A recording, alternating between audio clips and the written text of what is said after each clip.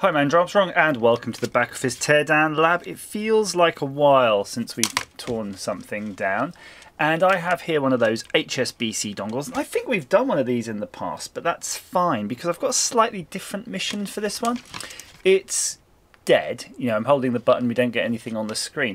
But I was wondering if there's a way of trying to get power into it. I know it's got an internal battery, but perhaps we could see if we can just measure the voltage of anything that's in it and see if we can piggyback that, because I do wonder that if you have these and they're on their way out, if you could revive them. And to be honest, if this one's totally dead, it might not be revivable because it might rely on something that's coded in at the time the battery's fitted. But I probably can get hold of more of these which are semi-alive, and that would certainly be something we could try if we can formulate a way of doing it. So I'm just sliding this Stanley knife blade in, and it's getting deeper and deeper, and I'm being quite cautious because of course I am dragging that blade towards my hand. Oh, and we can see the battery right away. Awesome. That's absolutely awesome. Now these things of course are becoming phased out because banks are using apps more. Even where they've got traditional online banking dongles like this, the codes are actually created on the apps and passed through the same systems in the same way, or they're, you know, using text messaging and all that sort of stuff. So I suspect we won't be having these for very much longer, but for now certain accounts still require them. Yes, that's nice and easy getting that off. You could almost get this off and actually be able to replace it if you take a bit of care. In fact, you probably could still stick that on now. So the issue is getting the battery out without disconnecting power. That would be your main drive if you're trying to do this without losing everything on your existing one. So I'm going to go a little bit further. Now I suspect this chassis is accessed actually through this side, so if you try to cut that side you're obviously going to have a whole world of pain. But let's see at least if the battery is accessible, and that looks awfully lot like programming pin header there. Perhaps they have a pogo pin system, so maybe the battery's fitted and then something goes on there and checks it all out. And this is a very interesting battery snap, and it feels like the battery actually goes in that way. So I will try to see as if we were going to remove this cell. I'm not seeing too much motion. In fact, it doesn't look like it wants to slide at all. I'm going to go for another approach here. I think it would be wise to make a cut so that we can see from the edge what this hole looks like, what this whole thing looks like. That way we can assess the situation better, and I suspect sliding the battery out is probably going to be the way to go if you can just notch this out. This junior hacksaw blade just held in the hand seems to do a pretty good job, and you can see I'm nearly through. The only problem is I'll need a lateral cut along here really to not damage it too much, so that's going to be tricky. I suppose you could potentially just cut along there with a coping saw, but we'll figure out how to cope with this in a moment. I can tell you now without any doubt in my mind that this piece is solid all the way through.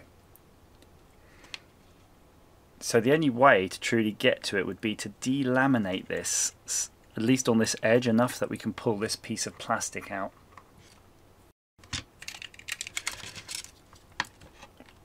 I really hope I don't destroy this. I don't actually have another spare thing right now for this experiment. And I've got way too many videos sitting undone because of similar delays where stuff hasn't worked out, so let's hope it goes okay. I'm being very cautious not to cut the membrane, so I'm just sliding it between. Now we do know there's some sort of PCB among all this lot somewhere. I'm almost tempted, you know, just to kind of keep going a little bit and see if we can just see what the battery's doing from this side. Oh, oh my gosh, it is an actual PCB in there. The membrane is actually above a PCB. I just assumed it would be one of these stuck on membranes with an edge connector. Who'd have thunk that? Well, that does make things a little bit trickier, but I'm going to use the opportunity now to slide my side cutters in and chop those edge rails. I think we're just going to have to go in deep. I think we're where we need to be. So you can see that bit of plastic there, that's the edge that we've been trying to remove. So now with side cutters, I'm just going to go and snip through that last little bit that we hacksawed through. You can see that clips nicely. Now you probably could hacksaw through it, but there's too many pieces to keep out of the way that you could damage. But with the side cutters, I can see the PCB, I can see the member, I can see everything. I saw everything. Let's just pop that bit of plastic out, look. Nice. Yes, good job. And the buttons feel like they would still work fine. Now we're really getting there, aren't we? A bit sticky. It's all a bit sticky. So look at the battery there. So if you were going to play with this, you can see the positive of the battery and then underneath the negative. Now that rail here is probably negative.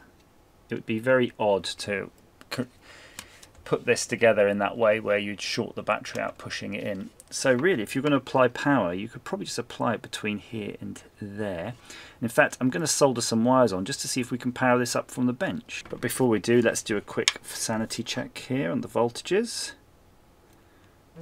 Oh, it's barely managing a volt. All the dongle action, all the time. You've come to the right place. Ouch.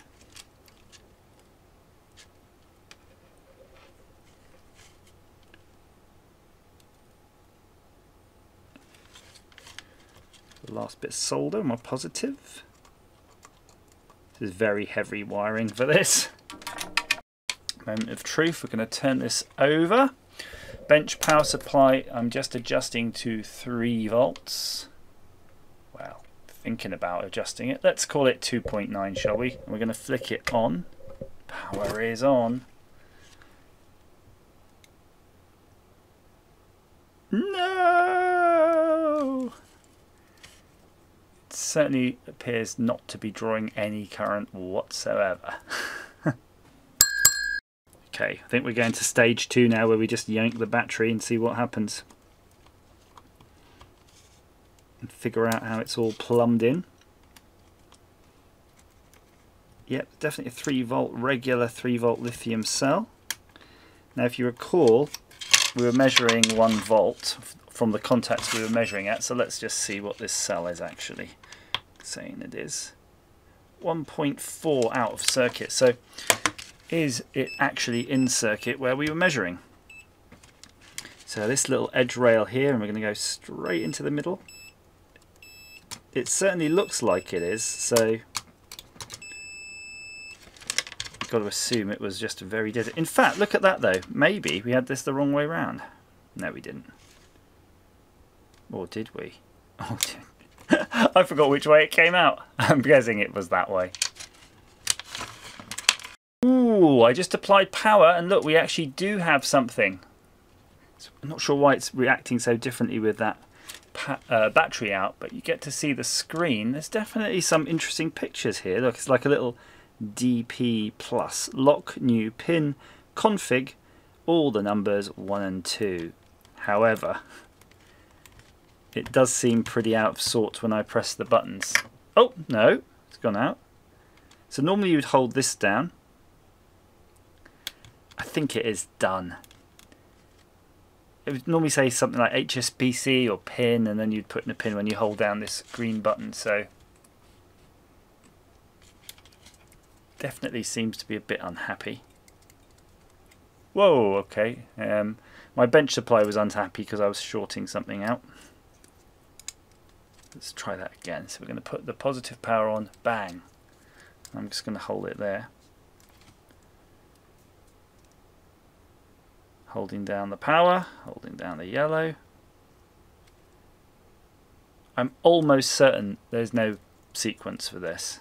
It's going to be field programmed. It'll literally be getting set up at the factory that makes them, and it'll be by those connectors. So if you do have one of these though, I think while it's alive, you could definitely keep it alive by soldering two very fine Kynar wires, one to this rail here and one to this contact, applying 3 volts, sliding that battery out, and then swapping it back in though with a fresh one. And in case you want to do that, it's a CR2016, and then that way you don't have to wait the gosh, it's at least a week it takes them to send you one of these. I mean, I know you can pick them up in branch if they have them, but this could be another way. And what have you got to lose if you know it's definitely going to die? Although maybe you should do it with plenty of time to spare in case you don't succeed. Lock new pin conf, everything's there again. Pressing the buttons, nada. But it could be a sequence. For all you know, you might have to just do 8, 8, 8, 8, 8, 1 yellow star. It could be any kind of sequence if it's a manual one. I think we've got nothing to lose though than delving a little bit further now.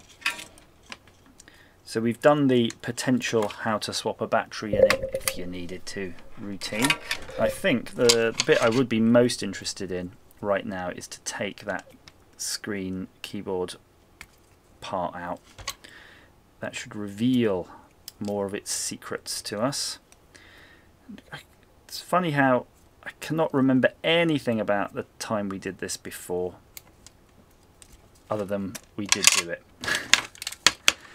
There's probably a security chip on it or something. I'm just going to go a bit more violently now because I don't care as much. Now HSBC say that 65% of this is recyclable. So let's see which 65% that is. So it's a Vasco, the authentication company. And you can see that's the simple screen, and you've got a couple of battery contacts there underneath, and then you've got your LCD screen by the little ribbon connector. And it's heat welded on, so that's kind of cute. Ouch. Got to be a little bit careful with that then. Just let's pop those welds, see if we can pop the welds and get this thing out. Doesn't want to go, you know. Doesn't want to go. I'm going to take them out with a bit of heat. Fight fire with fire. Where are we? Where are we? We've got some more, have we? Yeah. Fight fire with fire. Just one more. Hopefully I've weakened these enough that they'll have a bit of give in them now. So let's wipe that tip off before it starts stinging. A bit of gentle prising. And we're out. So it does show that you would have a lot of difficulty getting a battery in the legit way. And indeed, those are the pogo pin programming headers. And we're seeing here J1, RST, and then something else. So maybe jumper 1, reset, it could be just the programming interface. And then you have here a bunch of test points, and they are marked TP, TP4, TP5, TP3, TP1. Not sure on the order there. You've got a little crystal oscillator for the microcontroller that's in this. And can we see a speed? Or a frequency rather? Not really, but it does say KDS 1B. You could probably look that up if you're curious. And you have a little microcontroller which is directly connected to the LCD. No drivers needed, but it's been a long time since we've needed a driver or anything like that. More test points actually here. You see these few here. Surface mount resistors, one capacitor, one missing capacitor, not needed anymore. An actual transistor, so that's possibly wired up in such a way for the power on, so when it sleeps. In fact, which is the power on? The power on is that bottom right corner, which is this track here. I wouldn't be surprised if that transistor is connected directly to that key in some fancy way. Although you would think there's probably a sleep mode in that microcontroller. Yeah, not quite sure on that. And there's your battery. And there are 2 contacts here, which is interesting. So it is doubled up. Let's put a continuity tester on that, see how it goes. Yeah, they are all connected together. I was wondering if it's some sort of little sophisticated get you, if you're trying to like take the battery out sneakily, if one of the contacts disconnected, it would disconnect the whole thing sort of deal. But no, that doesn't seem to be the case. I do have a fresh CR2302, no chance you'd get that in. It's just so big. I'm not sure there's anything else to learn, but I'm quite impressed this thing has got a PCB date of 2010, so it's actually quite a long-lived piece of technology, and I'm sure they were out before then. But yeah, these bank dongles come in different colours, different flavours. This is an HSBC one. I don't know if you've got any different ones for your bank, but made by the, look exactly the same, made by the same company. This Vasco one. But yeah, I'd be interested to know about that. This is revision 4.2. And they do have all these weird little functions. Sometimes you put your pin in, and instead of pressing the power button to get you that code, you have to press 3 or you press 1, or it kind of makes you dance around the pad a little bit sometimes to generate these different types of coded numbers. I always wonder if it's adding a different bit of salt or something like that when you're using those. Who knows? Well, interesting stuff. Not sure there's anything salvageable other than maybe the crystal here. I think it's always useful to keep hold of the crystals if you haven't got one. Maybe the transistor too. Who knows? As ever, thanks for watching.